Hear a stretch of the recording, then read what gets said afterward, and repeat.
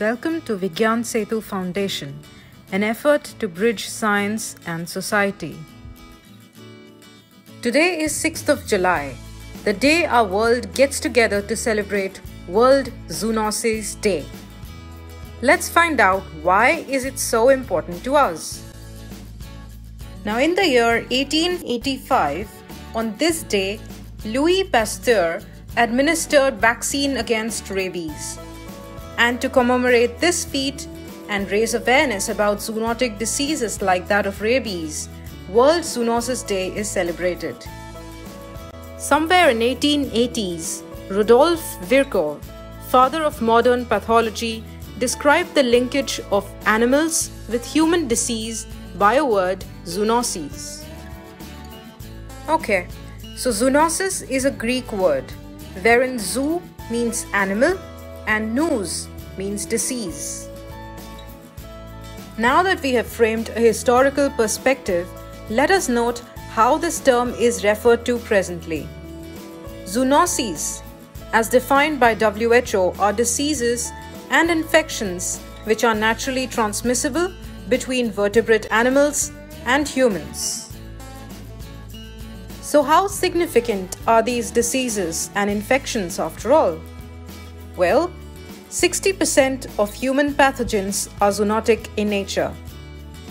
Of all the known pathogens, roughly 80% of virus, 50% of bacteria, 40% of fungi, 70% of protozoa, and 95% of helminths are found to be zoonotic. And of all the emerging and re-emerging infectious diseases, almost 3/4 are zoonotic in nature. Now, before we explore the influence of zoonosis from the Indian context, I would encourage you to subscribe to our channel if you haven't done so yet. There are three underlying factors that contribute in making India a hotspot for zoonosis. These are demographic, social, and environmental. The demographic factors include high population density of human and animals that bring animal-animal, human-human, and animal-human in close contact. Above all, our fast-growing population then becomes a matter of greater concern. Socio-economic factors include poverty and malnutrition, lack of proper hygiene and sanitation, poor health status, and weak immunity. On the other hand, increased domestic and global connectivity, economic factors leading to population migration, and social practices. Whereas, the environmental factors like deforestation and change in agricultural practices such as mixed farming, habitat destruction due to unplanned urbanization has placed humans at increasing contact with animal and arthropod vectors of viral infections, and these factors act as a catalyst in the spread of zoonotic diseases.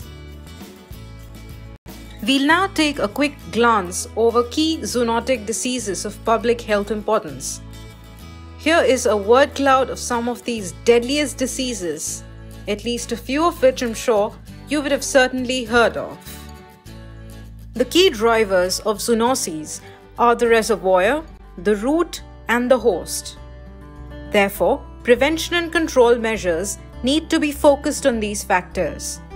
These measures can be adopted through reservoir neutralization, reducing contact potential, and increasing host resistance. Let us take these one by one. The ultimate source of zoonotic diseases is the infected reservoir. Therefore, if infection in the reservoir can be reduced or removed, other sources of infection progressively become less or disappear. It can be achieved by 1. Culling the infected ones from the herd, 2. Mass therapy of all potentially infected animals or humans, and 3. By the way of environmental manipulation, that is, breaking the chain of transmission between the infected host and the susceptible host by reducing survival of the pathogen in the vector or vehicle of transmission. Now, how to reduce contact potential? This can be achieved effectively by isolation of the clinically infected and quarantine of potentially exposed susceptible ones. Host resistance can be augmented either by chemoprophylaxis or immunization. One Health approach addresses the challenges that public health, animal health, both domestic and wildlife, and the environment faces today. To make One Health a reality, what we need is to pool all our efforts selflessly. Having learnt lessons from the present pandemic, it's the time to act. Our commitment and dedication in sensitizing, raising awareness, and educating one and all can save the generations to come. Let our actions speak more than words. If you have gained some knowledge to take away or enjoyed the content, I'd wish you convey this to us through your likes and comments. Take care and stay safe. If you have watched the video so far, we offer you a chance to celebrate World Zoonosis Day with us. We welcome you to challenge yourself with a quiz, which is a part of our campaign on raising awareness about zoonosis in the society. Yes, your e-certificate as a top performer awaits. The link is provided in the description below and is open until midnight Indian Standard Time. Lastly, I urge you to follow Vigyan Setu Foundation for numerous other activities through our website, blog, and other social media sites.